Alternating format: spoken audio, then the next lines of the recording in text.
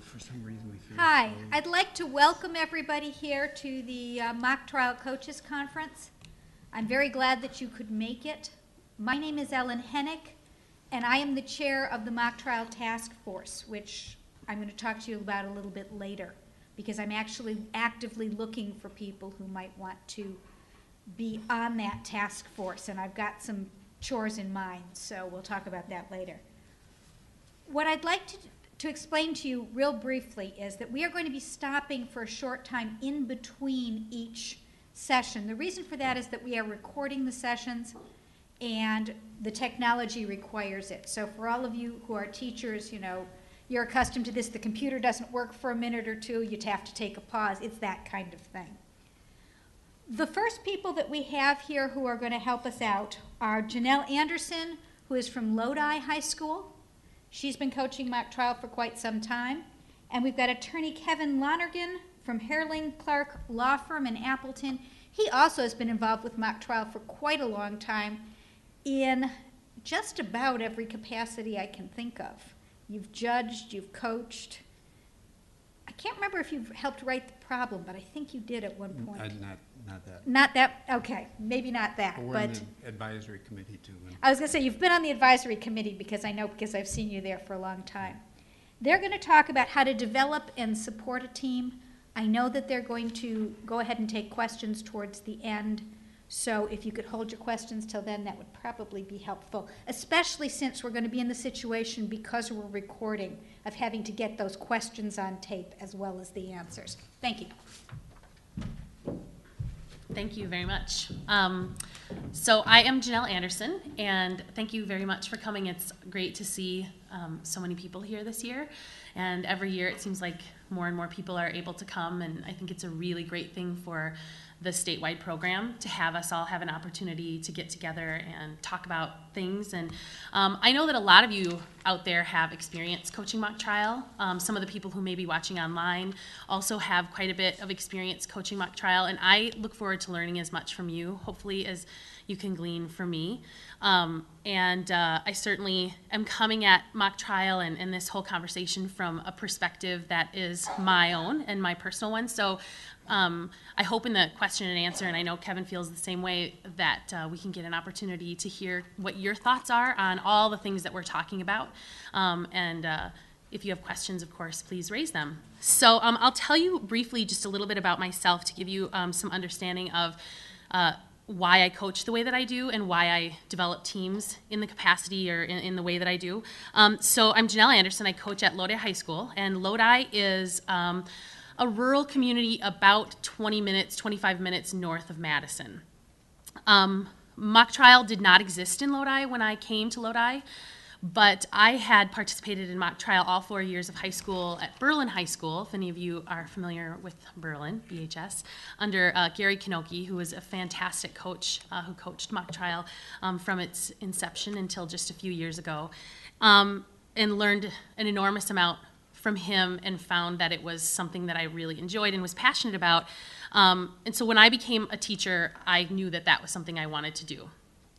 So I have been coaching mock trial for, I was actually stumped a few minutes ago about how many years I've actually been coaching. I think it's 7 years that I've been coaching, but I'm sort of embarrassed to say I don't quite remember how many years. So I think the first thing that I'll do is, I'm coming at this as a teacher coach's perspective, and Kevin is going to share with you his perspective as an attorney coach. And there are some uniqueness or unique things about each perspective. But I think one thing that both of us will very likely agree on is that something that helps build a team and really any program is a coach that really has a passion for it and really loves it and finds joy in it. And you sort of bring that to your students. So that's something that, because of my experience at Berlin High School, I was really able and am able to bring to mock trial.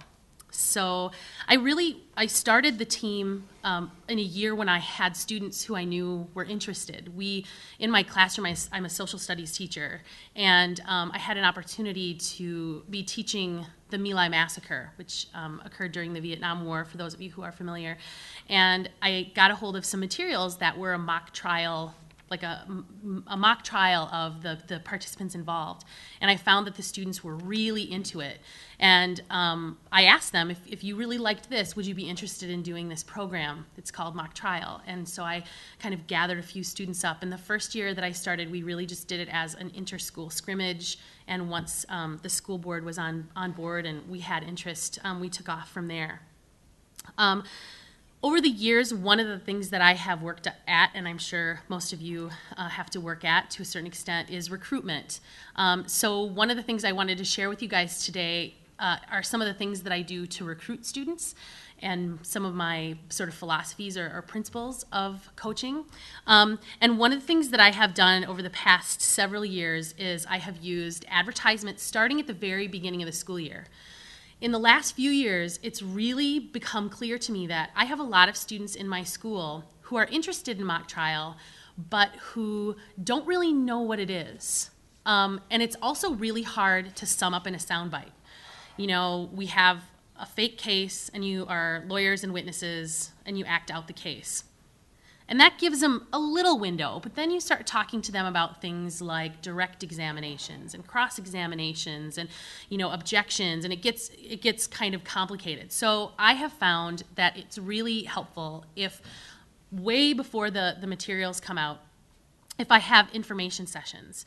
So I often will plan information sessions because I'm at the high school. I have that luxury.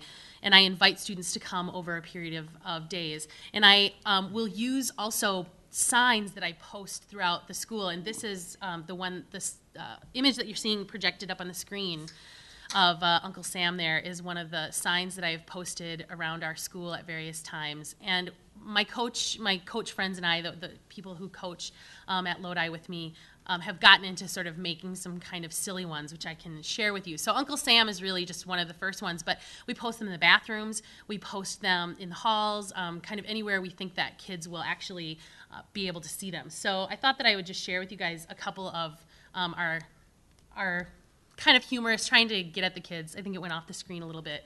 So we tried to just get them asking questions at the beginning of the year, thinking about, especially this one that says, do you like to argue? Do you think you're always right?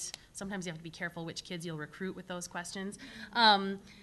So if you answered yes, you may be interested in mock trial. So kind of, again, just getting kids talking about it and asking questions. And also using pictures from the previous season. That's what I did this year with my students, not this poster, but with some other students, a picture that I had of them posted around. And really just kind of getting kids talking to each other about mock trial. Yeah, so I thought that one was funny. And we have a hockey program too that we kind of compete with a little bit for some of our students. So that was kind of our little, like, you know, wink wink to some of those people who might have been considering going out for hockey, but the hockey coaches didn't seem to mind too much.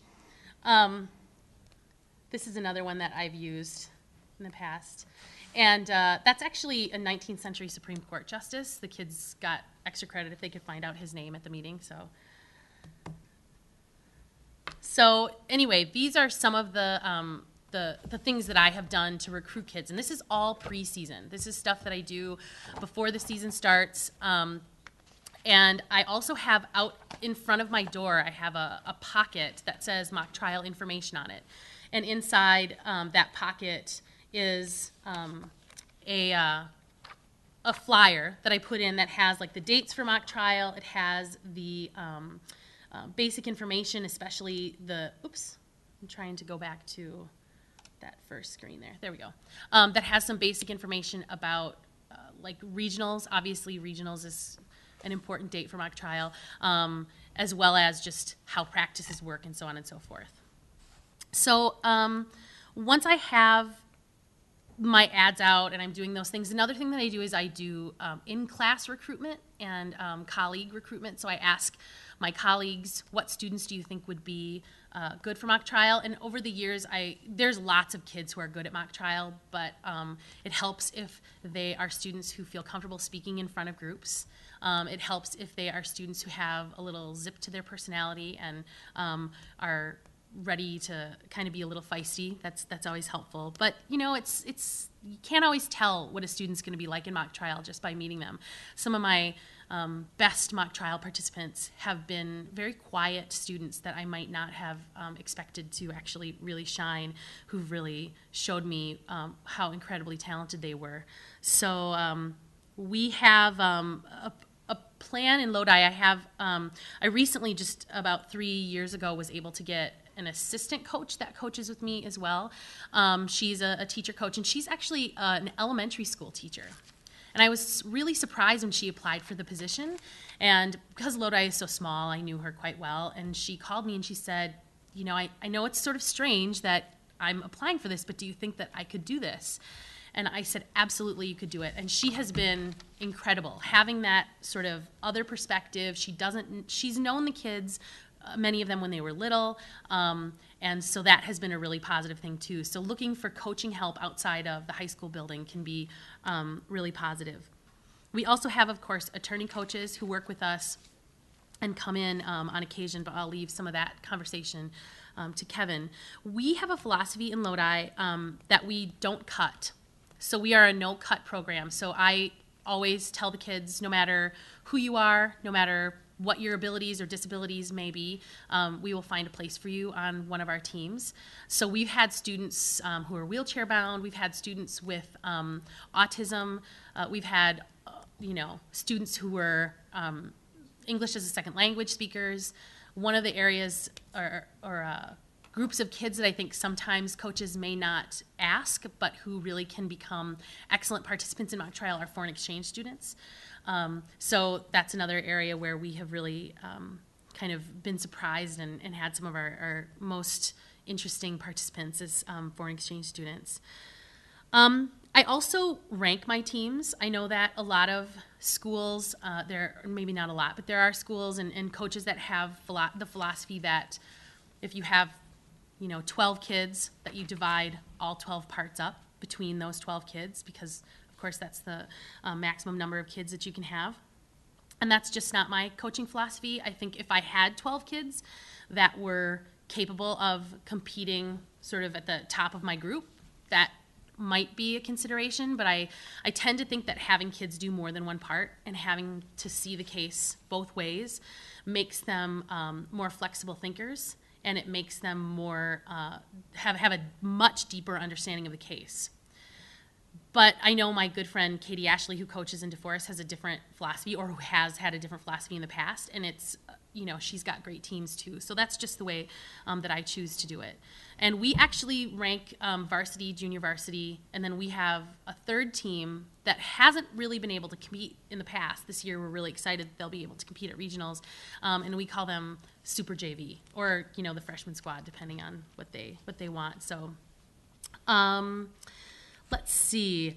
So practices, we have practice after school. I was just speaking with a coach from another school who was saying that a lot of you probably have your kids practicing during the day, like during the lunch hour. Maybe some of you, how many people out there have mock trial as a class? Does anybody have it as a class? Okay. And I think there's pros and cons to that, to having it as a class. I know Baraboo for a very long time had mock trial and had it as a class. I used to coach academic decathlon before I was a mock trial coach, and that was a class in our school. And I found that academic decathlon, one of the struggles of having it as a class was that when it's tied to a grade, sometimes you're getting the work kids will do for the grade, as opposed to what they'll do for a